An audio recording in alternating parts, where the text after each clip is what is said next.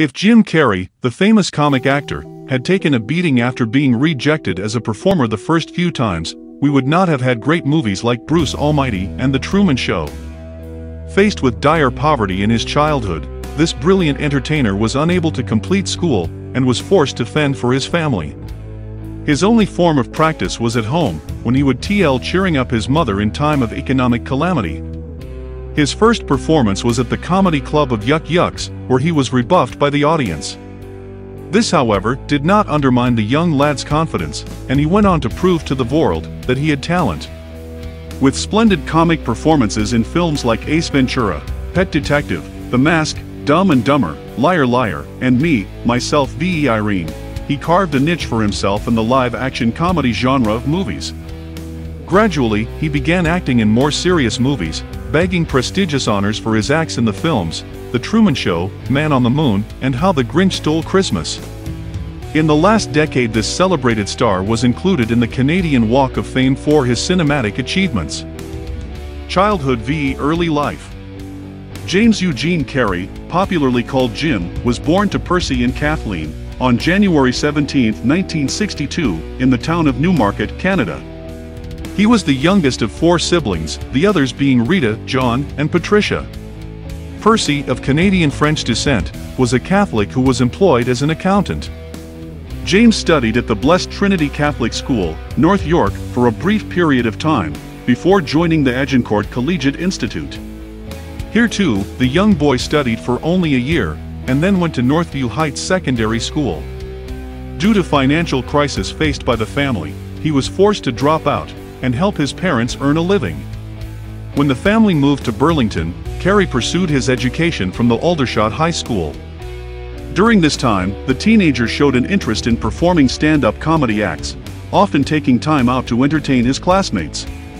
Career. Initially, Jim began performing at the Yuck Yucks Comedy Club in Toronto, where he did not gain much recognition. Once the family's financial crises reduced, he got the time and opportunity to concentrate on his comic act.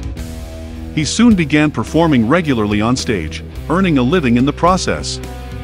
Carrey also aimed at getting employed as an actor in television and movies, and soon appeared for a TL out of Saturday Night Live produced by the national broadcasting company, NBC. He was however rejected for the 1980-81 season of the show, and turned his attention towards Hollywood films. The following year, he featured on An Evening at the Improv, a stand-up comedy show aired on television. In 1983, the talented entertainer appeared on The Tonight Show, telecast on NBC. He was also signed up for 2 low-budget movies, Rubberface and Copper Mountain. The next year, he starred in the television serial, The Duck Factory, aired on NBC, in the main role of an artist. Though the sitcom never saw the light of the day, it helped Jim bag more roles in Hollywood movies. During 1985-89, the aspiring actor was cast in the horror comedy movie, Once Bitten, alongside Lauren Hutton and Karen Coppins. He played supporting characters in movies like The Dead Pool and Peggy Sue Got Married. Around the same time, he also acted with comedian Damon Wayans in the film, Earth Girls Are Easy. In 1990, Carrey began appearing on the Fox network show titled In Living Color, designed by Damon Wayans' brother Keenan. 2 years later, he played another small role in the movie, doing time on Maple Drive. It was in 1994 that this brilliant comic actor got his big break in Hollywood with the film Ace Ventura, Pet Detective. Though the film did not go down well with most critics, it was a hit with the moviegoers, making a name for Jim as a star. During the same time, he was also cast in Dumb and Dumber and The Mask. His performances in both the movies were highly appreciated, and he won the nomination for the Golden Globe Award in the Best Actor category for the movie The Mask. In 1995, this new star acted as Two-Face and the Riddler in the Michael Keaton starrer Batman Forever. He also featured in the Ace Ventura, When Nature Calls, which again was a hit with audiences, though it didn't impress movie critics much. During 1996-97, Jim was cast in 2 major roles in the movies The Cable Guy, directed by Ben Stiller, and Liar Liar. Both movies did exceptionally well at the box office, with Liar Liar becoming a favorite even with critics, and getting him another Golden Globe nomination. In 1998, he ventured into a more serious genre, starring in the movie The Truman Show. This satire brought critical acclaim to this splendid actor, who finally had proved his versatility.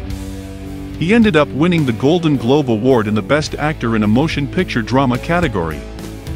His next movie, Man on the Moon, released in 1999, was also a huge critical success. His portrayal of Andy Kaufman brought home his second and successive Golden Globe for Best Actor. In 2000, Carrey acted in the movie Me, Myself v. Irene, directed by Farrelly Brothers, who had made the actor's earlier hit, Dumb and Dumber. He was also cast in the movie How the Grinch Stole Christmas, which earned him a Golden Globe nomination for the 5th time. 3 years later, Jim appeared in the movie Bruce Almighty, alongside Morgan Freeman and Jennifer Aniston. Though the movie was not much appreciated by critics, it went on to gross millions at the box office. In 2004, this accomplished actor surprised critics and audiences once again with the romantic sci-fi drama, Eternal Sunshine of the Spotless Mind, where he was cast opposite Kate Winslet. The same year he also appeared in the dark comedy, Lemony Snicket's A Series of Unfortunate Events, adapted from a children's book having the same title. From 2005-07, Carrey starred in several films, like Fun with Dick and Jane, a remake of an older movie of the same name, and The Number 23, both of which received mixed reviews. In 2008, for the first time, this brilliant actor lent his voice to an animated movie for the character of an elephant in Dr. Seuss Horton Hears a Who. He also featured along with fellow actors Bradley Cooper and Zooey Deschanel in the film Yes Man.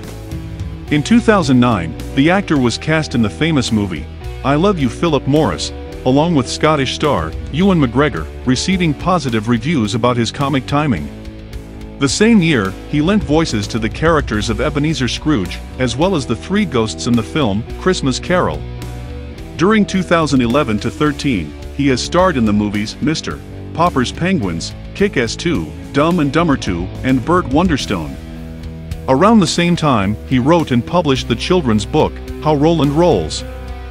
Major works. Carrey's 1998 film, The Truman Show, is considered as one of his best acts, where he has divulged in satire and drama, along with his usual comic forte. His versatile performance not only earned him fans all across the world, but also gave critics a pleasant surprise.